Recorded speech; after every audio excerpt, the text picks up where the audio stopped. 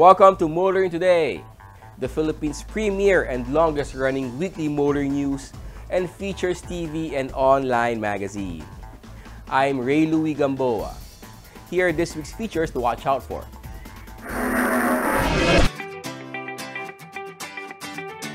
On Motoring Forum, we shall discuss the state of public transportation in Metro Manila. Our road safety reminder in the Young Street Smarts portion centers on right-of-way vehicles on the right. This week's Paling Tupper shall be about the limit on the number of passengers in PUVs. Showcase this week shall have the luxury SUV crossover from Mini, the Countryman Cooper S.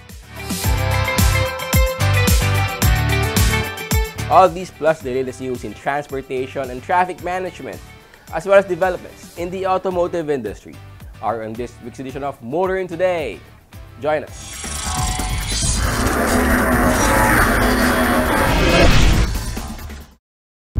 Ambition. It's not a destination, nor a finish line. It's what you keep racing towards, to push, to the extremes, to race, race, race. That's when you find the limit. That's our ambition, so you too can race yours.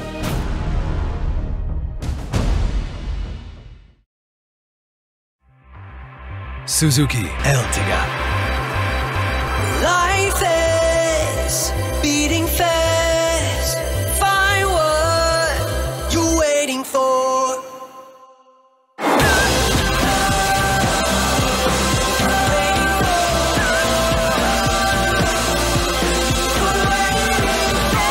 Seven-seater in style.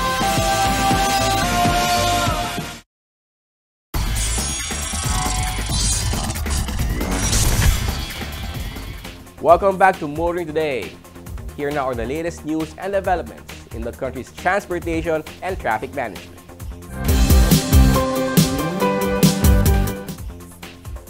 Transport authorities are looking to upgrade the Light Rail Transit Line 2 and want the private sector to undertake this project. The Light Rail Transit 2 line is due for an upgrade according to the Department of Transportation. In published reports, DOTR Undersecretary Cesar Chavez said there are plans to overhaul the LRT2 fleet of trains and extend the rail line from the Recto station to Tondo in Manila with the addition of 3 more stations. The LRT2 West Extension project is estimated to cost 10.2 billion pesos. The DOTR is looking to the private sector to fund the project and will entertain proposals for a 3-in-1 package that will include overhauling the LRT2 fleet of trains, maintenance of units, and construction of the extension. This is in line with the mandate of President Bongbong Marcos and the Department of Finance Secretary Benjamin Diokno for infrastructure projects to be undertaken using the Public-Private Partnership Initiative. Also included in the project are the acquisition of right-of-way and the purchase of 5 new train sets with 4-car configuration. Reports said the Light Rail Transit Authority is hoping the procurement for the design and build contract for the extension project will be awarded this year. Many believe upgrading the LRT2 is an urgent need, as ridership is expected to increase with the economy reopening and schools returning to face-to-face classes.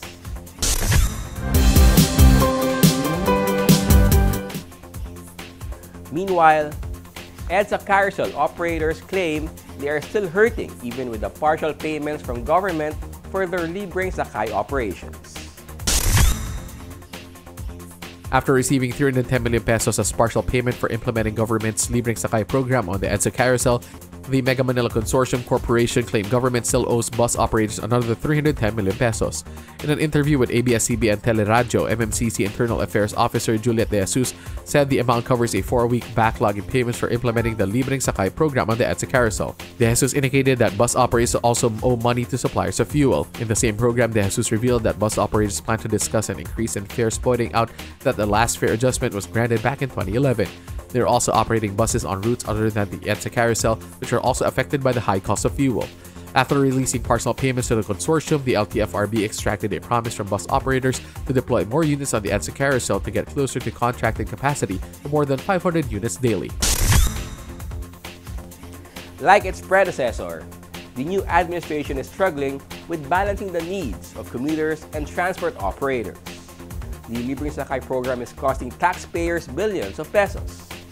Meanwhile, operators are struggling with the astronomical rise in fuel prices.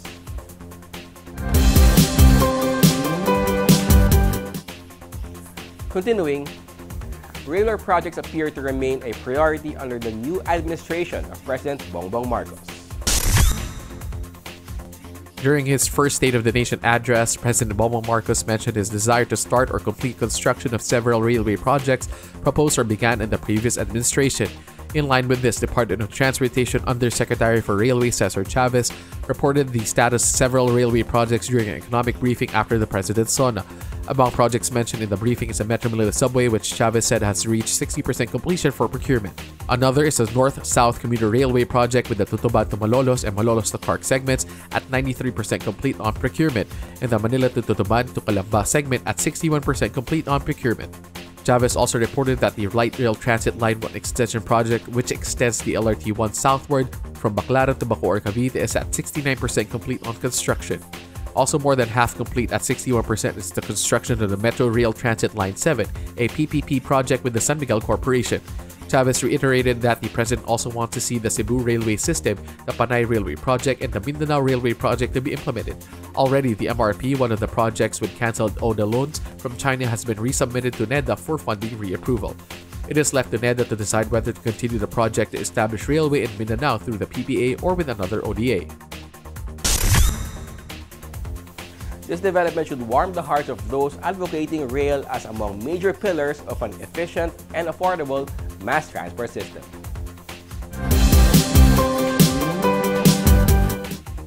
And finally, also among priorities of the new administration is the construction of mega bridges. The construction of mega bridges linking islands and areas with high economic activity remains a priority, according to the Department of Public Works and Highways Secretary Manuel Bonoan. Published reports quoted Bonoan as saying government will continue several big-ticket infrastructure projects, including the construction of mega bridges.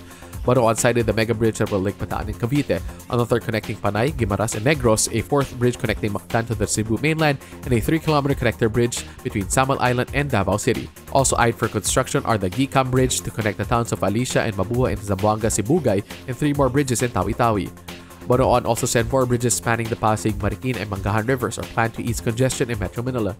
The construction of mega and standard bridges as well as other big-ticket infrastructure projects is in line with the government's goal of sustaining rapid growth and attract investment and create economic opportunities for all Filipinos, said Bonoan. All these projects need funding, and government needs to be very creative in sourcing financing from the private sector and official development assistance from other countries.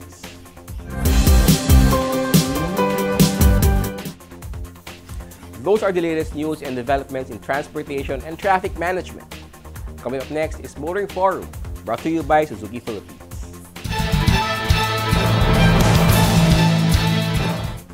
Everyone agrees that our public transportation system isn't ideal.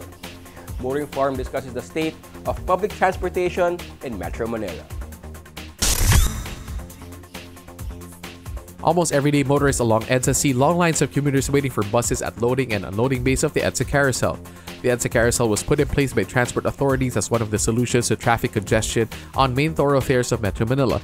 Still, every day, traffic is congested on EDSA. At so-called rush hours when coworkers commute to work or head off to home, long lines can also be seen on light rail transit stations. The lines at the MRT-3 was particularly long when the ride was free under the Libreng Sakay program of the government. Commuters said they would rather wait long in line, assured that they would get on the train for a relatively quick ride to their destinations. And it isn't just the light rail transit lines at the EDSA Carousel. Commuters daily fight for space on the jeepneys, buses, and shuttles, and for those who can afford the so-called transit network vehicles, it takes longer to book rides. Many commuters are now risking life and limb taking the so-called motorcycle taxis, now made a legitimate public transport, although it is quite noticeable, especially at night around call centers, many remain colorums. There are point-to-point buses on many routes, but daily wage workers who make up the bulk of commuters in Metro Manila cannot afford them. Before, modern jeepney routes have been opened by the Land Transportation Franchising and Regulatory Board, but the units have come few and far between. After authorities eased capacity restrictions and reopened the economy, taxi drivers are back to their old habits of turning down fares and become scarce during rush hours. Many blaming traffic congestion as well as the meteoric rise of fuel prices and the cost of living in the metro. Then there are the tricycles, many now going electric, that are the bane of motorists as they go about ignoring all traffic regulations, stopping anywhere, going against the flow of traffic, and adding to the daily congestion in barangays, secondary roads, and some even going on EDSA and other major thoroughfares. Meanwhile, Metro Manila is back to suffering daily gridlock on many thoroughfares. The Metropolitan Manila Development Authority reports that travel time on EDSA has improved and the volume of vehicles has decreased ever since the price of fuel skyrocketed this year. But don't tell that to motorists who daily spend hours in traffic, time which could be spent for more productive endeavors or activities, or more time enjoying life and family and friends. Don't tell that commuters who seem to spend as many hours on the road as they do at work. Motorists are prone to blame public utility vehicles and their undisciplined drivers for the congestion. Transport operators and drivers blame congestion on private motorists, pointing out that there are more private vehicles on the road than PUVs. Already, traffic authorities have been experimenting with various schemes to reduce the volume of vehicles on the road, banning them from certain roads at various times to ease congestion. Still, metro thoroughfares remain crowded even as vehicle sales, including the two-wheel variety, are again surging, so much so that some legislators are now proposing to tax vehicles more to discourage sales. But many are arguing that people will stop using their cars or other personal forms of mobility if only the metro's mass transportation is efficient, comfortable, accessible, and safe. Transport authorities and other concerned agencies have been patting themselves on the back about the programs, projects, and policies they are implementing, upgrading the light rail systems, rehabbing or building elevated tollways and bridges, the PUV modernization program, etc. But are these developments catching up to the seemingly increasing demand for an affordable and accessible mass transport network in the metro?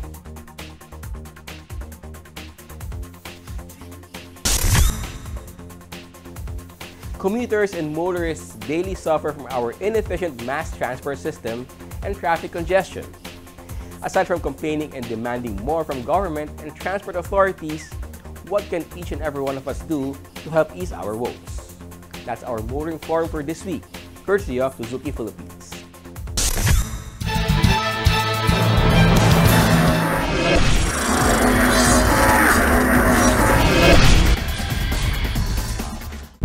Ambition. It's not a destination, nor a finish line. It's what you keep racing towards. To push. To the extremes. To race. Race. Race. That's when you find the limit. That's our ambition. So you too can race yours.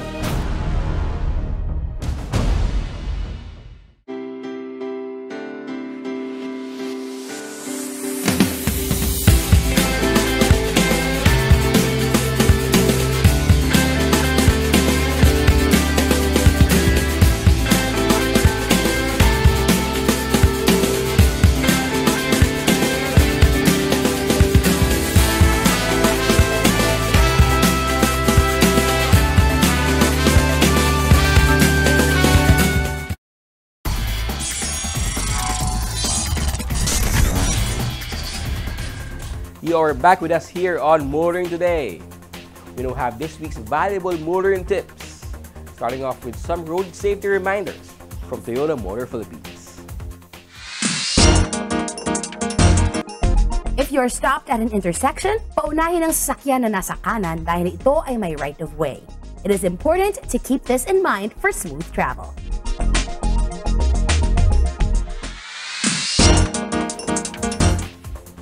Continuing with this week's edition of Motoring Today, let's now focus on proper driver's demeanor, especially for those driving PUVs. Here's Pine Chuper this week. Payo Chuper lang, kaibigan. Ako si Alejandro Luico, isang kapwa nyo Chuper. Huwag nang ipilit magsakay ng pasahero kung hindi nakasya. Ang bawat pampasadang sasakyan ay mayroong tinatawag na passenger limit o bilang ng mga pasahero na magkakasya. Kapag puno na, iwasang magtawag pa ng ilan at ipagsiksikan. Tandaan din na bawal maglagay ng ekstra bangko sa gitna ng pampasadang sasakyan. Palaging isipin na mahalaga rin na komportable ang ating mga pasahero. Ito po si Alejandro Luico, Payong Chuper lang, kaibigan mula sa inyong kapwa nyo Chuper.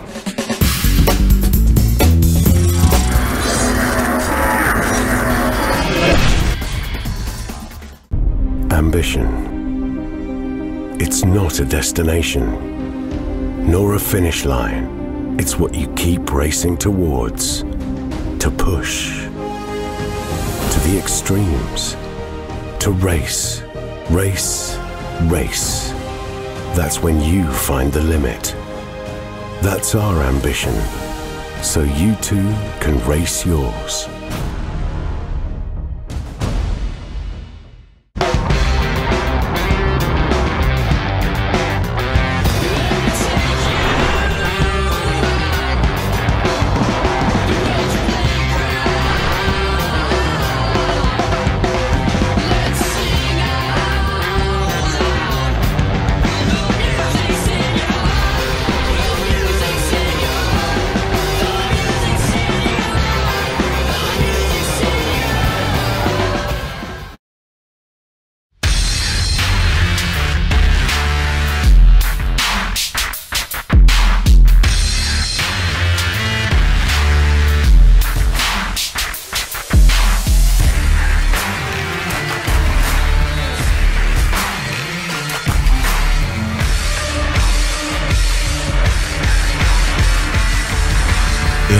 Introducing the all-new Isuzu D-Max into new heights. Suzuki Ertiga. Life is beating fast. Find what you're waiting for.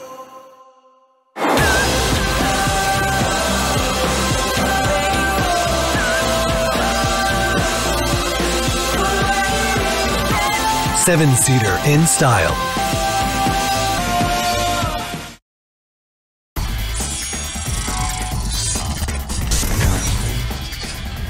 Our car of the week is next on Showcase, courtesy of Prudential Guarantee. Mini Asia and British United Automobiles Incorporated have finally made available locally the new Mini Countryman. This edition of Showcase takes a look at the Mini Countryman Cooper S.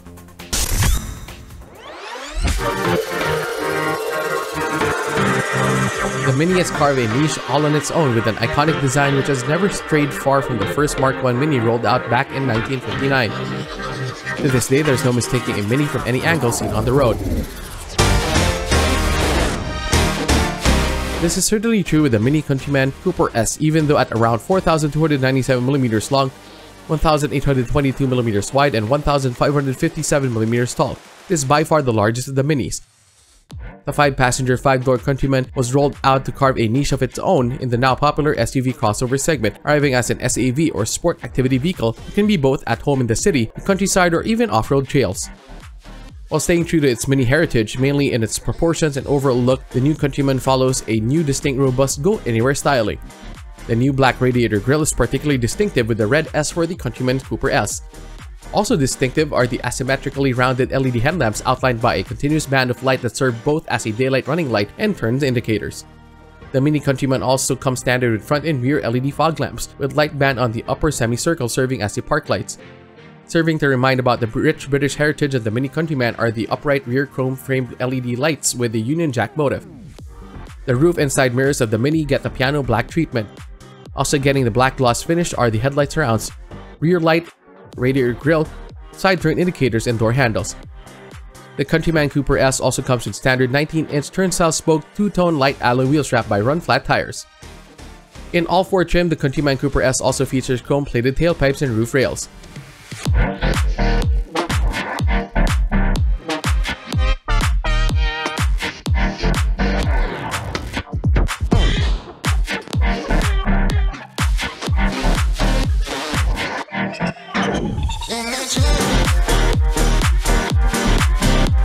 Interior appointments have also been upgraded and updated in the new Mini Countryman Cooper S.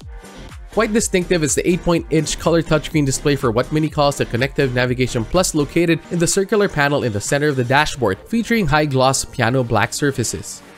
The system comes with wireless Apple CarPlay, wireless charger for mobile phones, and a second USB socket. The 5-inch digital instrument display is found behind the steering wheel in a round black panel. The Mini Countryman now comes standard with front and rear park distance control as well as park assist. The Minis have always been characterized by having surprisingly roomy interior space for passenger and luggage.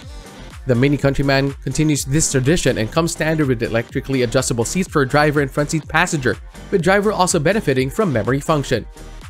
There's room for 3 adults in the second row seats, which can split and folded 40-20-40 to enlarge the rear storage space from 450 liters to 1,390 liters.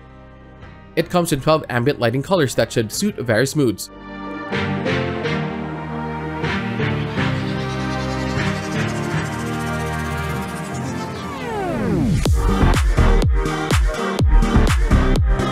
The Countryman Cooper S is powered by a 1,998cc gasoline engine with a mini twin power turbo technology generating 192 horsepower from 5,000 to 5,500 RPM and maximum torque of 280 Nm from 1,350 to 4,600 RPM.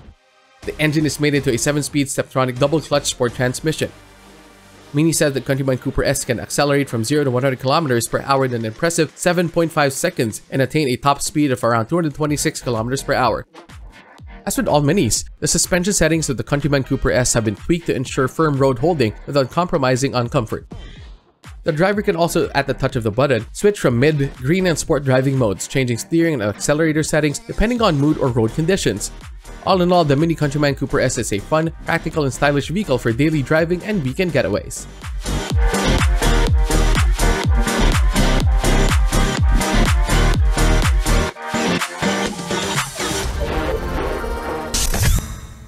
The Countryman is the most popular mini model, representing a third of global mini sales. It should find a good niche for itself in the local premium compact SUV crossover market. That's our featured vehicle in this week's showcase, courtesy of Prudential Guarantee. Drive worry-free with Prudential Guarantee's auto insurance program, with a free 24-hour nationwide roadside assistance included with your comprehensive auto insurance. Rest assured, we'll take care of you and your car wherever you are. Prudential Guarantee's auto insurance program, 100% worry-free driving.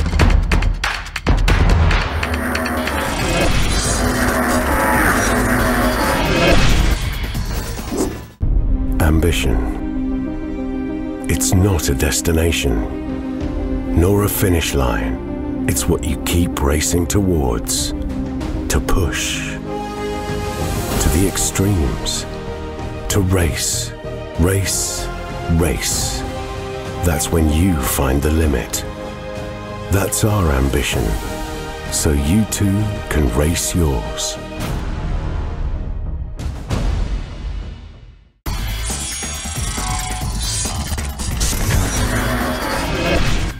Welcome back to Motoring Today.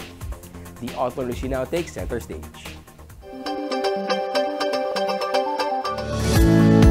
The BMW Motorrad booth was among the crowd drawers at the Makina Moto Show at the SMX Convention Center in SM Mall of Asia. Showcased at the booth were the BMW R1250 GS and R1250 GS Adventure, the BMW M1000RR, as well as the iconic BMW R18 and BMW R9T in Urban GS and special variants. Among the highlights were the BMW R18 Spirit of Passion by Kingston Custom, owned by the Euro Monkeys, and the Nostalgia BMW R7 by Enmoto. Spencer Yu, president of SMC Asia Car Distributors Corp., says the return of the Makina Moto Show is a significant event for the motorcycle riding community and the country as a whole. Aside from it being significant for the industry, it's also very significant for the country in a sense that this is a very strong sign that we're coming back to normalcy after 2 years of having the pandemic. So it's great to be back, no? Back to seeing people, back to seeing friends again that we've been absent from for almost 3 years. So yeah, that's, I think, for me, the most significant thing about this show.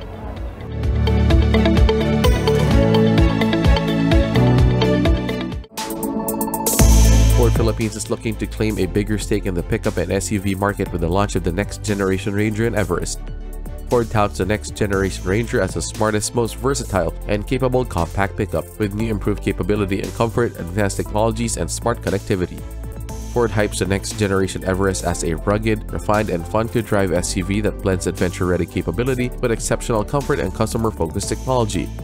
Both arrive with a 5-year, 150,000-kilometer warranty, which Ford Philippines Director Michael Breen says will enhance the ownership experience of the new Ranger and Everest.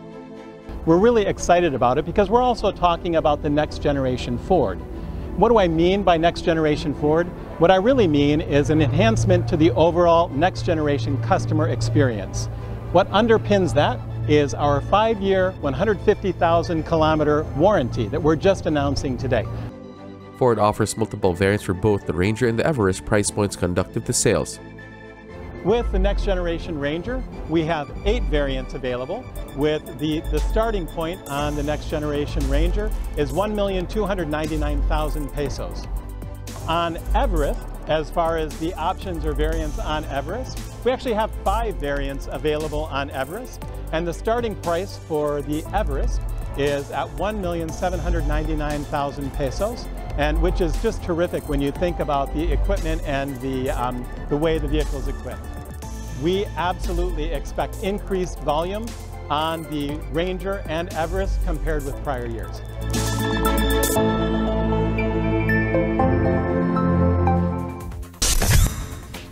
And that's the week that was in motoring. Thank you for joining us. Also, don't forget to check us out on social media. Until next week here on Motoring Today, now in its 36th year of continuing service to the general motoring public with a lifelong commitment to promote road safety. On behalf of my dad, Butch Gamboa, and my sister, Susie Gamboa, I'm Ray Louie Gamboa. Happy motoring!